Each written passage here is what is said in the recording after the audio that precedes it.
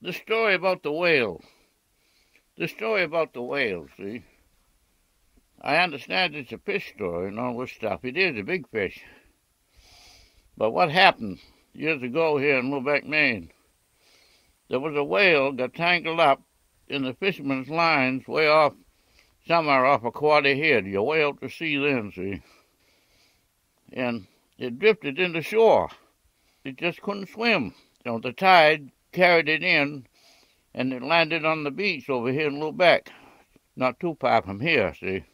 I saw it. I was down there. Oh, it was big.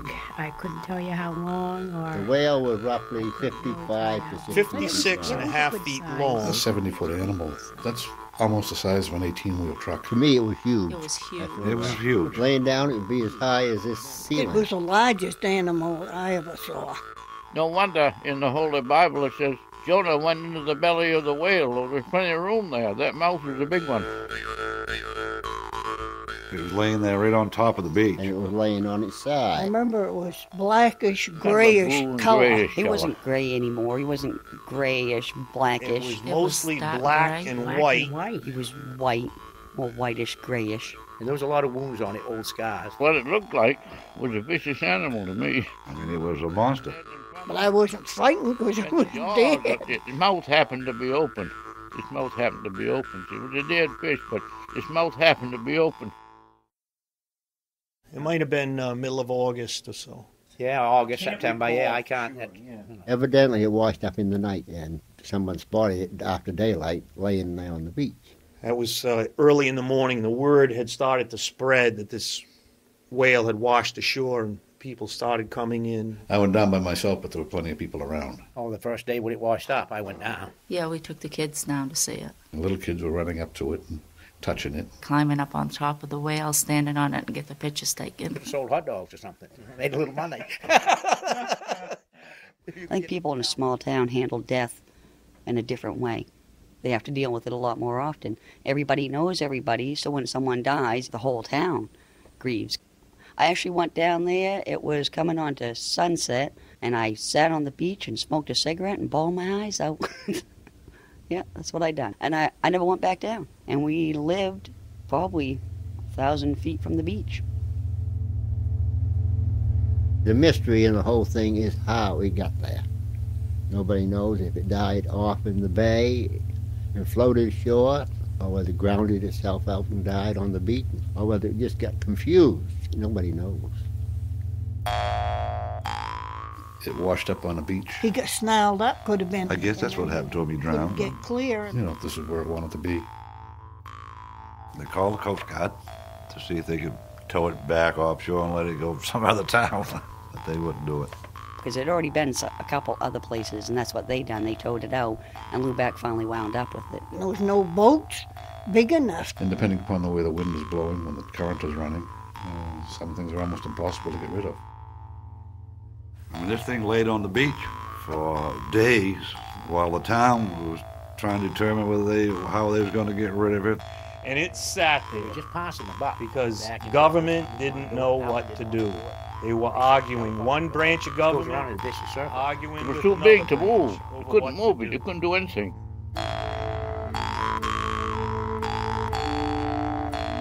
We're a very poor town. We're the poorest county in the state of Maine, and that we would be the ones having to foot In the a bill. small town, Lubec, it was big doings. All the people in the town office, and the whole 9 yards were all disturbed because, like any dead body, it began to smell, you know. It stink the town. A lot of people were saying, we got to move out of here on account of the odor from this whale, see? You could smell it. Low tide smells around here anyways, but this reeked of death. Rotten meat that sat in the sun for a month. You just take the cover off the can, stick your head in there, and that's just what it smelled like. It was a oily, greasy smell. It was right in your nose. Oh, it smelled like rotten Rotten meat. fish and It's a oil. stink. Older, Smell they couldn't of stand it. You know, when the wind was blowing that couldn't direction stay right there. on the You could town. smell it from Everybody. miles As away. far away as Smell it. Eastport, Maine, they could smell it. Oh, I touched it. Probably felt the same as what it did almost when it was alive, cold. They're cold-blooded. And it did have a funny feeling. The texture of the animal was... Big smooth piece of rubber. I touched it with one finger, and I had to use less oil to get The the stench smell. really hard to get off your hands. I put hand cleaner in my hands. I put straight gasoline. You have to wind up bleaching it off your hands, and that's what I wound up doing. And finally they decided something had to be done about It it. would come to the point where no matter what it cost, it had to go. They knew something had to be done, It had to be done. and they did something. One thing led to another, so they called Ramsel, a man named Ramsel. I was notified by the town of Lubec. They contacted me to come down and dig a hole with that excavator. It was kind of a hazy, overcast day, and the sun didn't shine. I think there was like a crowd of 15 or 20 people actually showed up. Mm-hmm. There were a lot of people, maybe 100 or so people. Word spread fast. Everybody in town was there. And I just wondered where they all going, you know.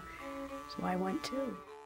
So we dug a hole as close as we could, and before I got the hole dug, he accidentally slid on his own and went into the hole.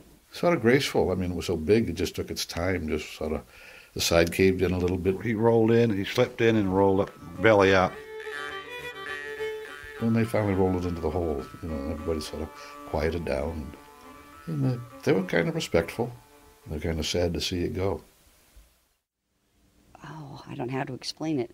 Something that you never think of, dying. You always hear stories that a whale is a passed-on fisherman's soul. Made me think how small I was. Yeah. There's a lot of people who think, oh, I'm so big, I'm so great. No matter how powerful they are, something will happen in life that will cause people to say, how small am I anyway? We're both mammals who have reached the pinnacle of our place, and they just seem to be close to us. I feel close to whales. And we buried it 6 feet over the top of it. Dug up gravel and stuff and covered it all over. And I've dug grave, you know, for humans here in Cutler also. So it just seemed different to bury something with no box. Just putting raw earth right back onto his body. You picture them as being immortal, like a free soul, free will out there. You just don't see them dying. It was sad. It was very sad. And it took about 2.5 hours, 3 hours to dig the hole and then fill it back in. And by noontime, we was all finished. I think I got like $300 to bury this thing. I done the town a favor, actually. Maybe the whale, too. How do we know? It was just a day's work for me to help bury a whale. I mean, it was an oddity that to bury a whale. Just something just weird amazing. that had happened and something unforetold. And If you never did see it, you couldn't understand it, you know what I mean? And as far as I know, it's still there. He's still laying there. That's about all I can tell you about the whale. I haven't been down there since. Maybe I'll go down and take a stroll over. That's the way things went. And this is from our town of Lubec, Maine, just another fish story.